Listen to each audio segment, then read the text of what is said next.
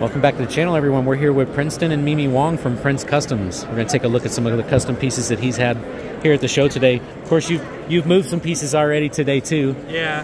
Which that's perfectly. I don't have much to show you. That's perfectly fine. But no, I always fell in love with the Persevere in Atlanta, and this is a fancy ones to show you at least. This is most definitely a fancy version of it. You want to go and give it an explanation? I'm going to hand it to you and let you do your thing. It's a new take on, you know, like a button lock auto, but instead of having any type of exposed button, the whole clip side scale slides downwards. Oh wow. So the nice thing about that is you can keep your full grip on the knife while you're doing the action to fire it. Whereas with the other ones, you're like doing a weird, like, oh, my thumb's on the side, I'm not really pushing on the scale. Right, right. But yeah, like you just pull it down when it fires. That's so incredible. Pull it down and lock it. I also integrated a nice little lever here. If you rock it down forward, it keeps the scale from sliding. So you have a lock mechanism. Fire it. Some people want it there because if they're like pushing it in to their pocket, they might accidentally push on the wrong side and like release it. Push it back the other way and yeah, it's live again. So a little integrated locking bar. Yeah, I put it there in the backspacer so it doesn't mar up the aesthetics. I like it. Symmetrical on both sides without like a button or it's genius. It's genius. Thank you. And so I'm also hearing that you had a very short time frame to put this knife together and have it debuted. So Walt at Latama, he owns the IP on the mechanism itself. Okay. And we had been in talks about me helping them to bring it to market and do the engineering behind it. And we've been back and forth, and a couple weeks before Blade West last year, he finally gave me the approval, and that was 2 weeks. So you had 2 weeks. I had 2 weeks to fully design it, program it, like work out the kinks, machine it, and everything. So I showed up here with 2 prototypes in 2 weeks, which was pretty incredible. Which was hell. It was pretty incredible, though. That's the attention it got after that has been amazing. So. That's fantastic. And I mean, I don't mean to take anything. This is one of the customs that I do. I try to integrate like different types of grinds than the standard versions.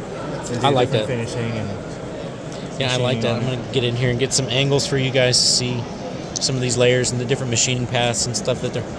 It's just I love the fit and finish. And you build almost 100% of this knife in your facility, if I'm not mistaken. That's right. Yeah. So yeah, blade, all the handle pieces, like the button, all that's in house. Basically the little screws here. I don't make the springs, of course. Yeah, and then like a ceramic bearing in there. I don't make that, but everything else is in house.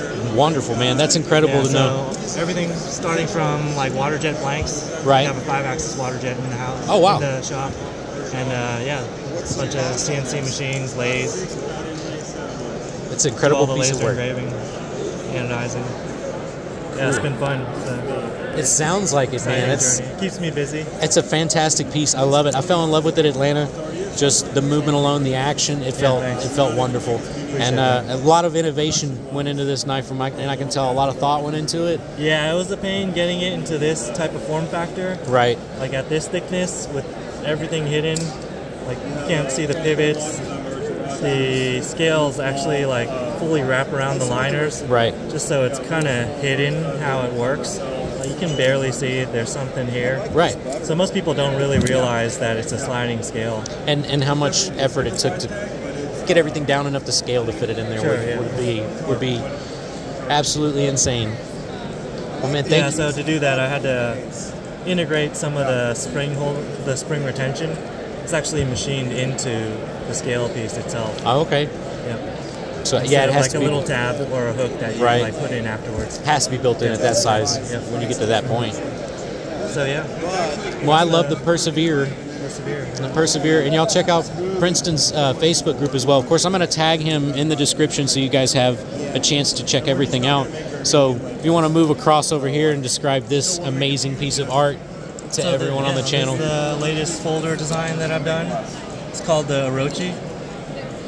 So the inspiration for that name is like Japanese folklore. There's a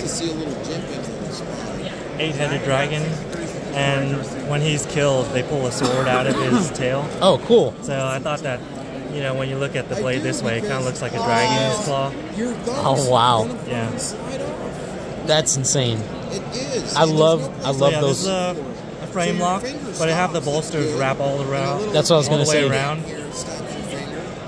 You don't see the liner like sticking through. It also caps over the pivot itself. I love that. What material is that? So this is a Damascus. The Damascus? Yep. It's vapor blasted for that satin finish and then electronically anodized. I'm trying to get a good angle on it too. All the lighting does this thing so much justice. It's insane. You can see the flip and stuff. It's beautiful, man. I fell in love with the locking mechanism on it too. And that's also a Damascus backspacer. You can see the definition in that when you get close. Yeah, so these actually have a little lock bar insert in there. And the detent is actually integral machined into the insert. See if I can get in there and get close. Yeah, you can kind of see it. Yep, you can see it. And that, like you were telling me before, that means you don't have to take the knife all the way apart to replace that part. Yeah, exactly. So you just remove this bolster and you can tune it by changing the lock inserts from this side. You don't have to unbolt the entire thing to replace the insert. That's awesome. This is a beautiful piece, man. I'm glad you had it with you this time around to show it to me. Yeah, so you got the thumb stud. And then and there's actually a tiny tab here. I love the hidden flipper. And it's more usable than you think too. Yeah, it's a fun one. It really is. I like it, man. I'm excited. What are you looking at over here to the left? Yeah, so this shuriken here, it's a collaboration with Blade. They have me do a small run every year for Blade Show Texas. Oh, awesome. The first year they asked me if I could do a Sheriff's Badge inspired shuriken, and I couldn't turn down the opportunity to be a pro ninja star maker. So, right? Yeah, I took it on. I love it, dude. I love it. Yep. Well, I also want to take a look at some of your other stuff that you're doing down here as well. I want to make sure that everybody understands that you are a multifaceted genius, in my opinion. You take a lot of pride in what you do, and you show it in a lot of your pieces. Yeah, these are lanyard beads and some jewelry.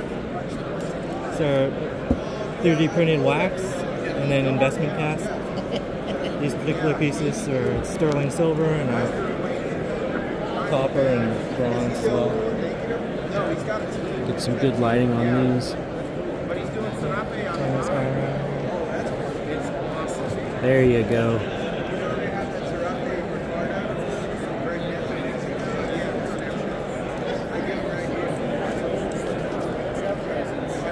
Yeah, I love that, dude. And pushing the boundaries with it. So. It's incredible work, man. I love the belt as well. I'm gonna give you guys a good little look at the. Yeah, so this is a fully titanium framed belt buckle, and we have Damasteel inserts with different types of PVD coating, so you could get black. You have this kind of rose gold bronzish color. That's insane. I or love just it. Polished and etched. I'm actually wearing one that has a Damascus frame. Really? Yeah. Nice. Well, dude, did you also want to mention the sharpening system that we were talking about earlier? It's up to you. Yeah, let's definitely put that in there. I love giving everybody as many details about y'all's work as possible. But yeah, didn't you say you were? Yeah, I'm partial owner of mine. That's awesome. And the fixture piece, like he was saying, once you get your angle down, it picks up, flips around, and you can get the exact replication of the same angle on the opposite side. Yeah, so once you have your blade clamped in here, you set the angle for the bevel that you need. You grind one side to where you want it, and it's dovetailed here, so it flips around super easily and accurately, so you have all your angles set for the next side. I love it, man. It's genius. I love the fixturing. I've always been in love with any type of machining and stuff as well, so I know the work that goes into it, and I love looking at all the different, all the different elements and things that you put into play. But thanks again. I'm going to give you guys a good shot of Princeton, so you can say hi to everyone. I appreciate it. Thank you guys for watching. We're going to check out the description, leave a comment below.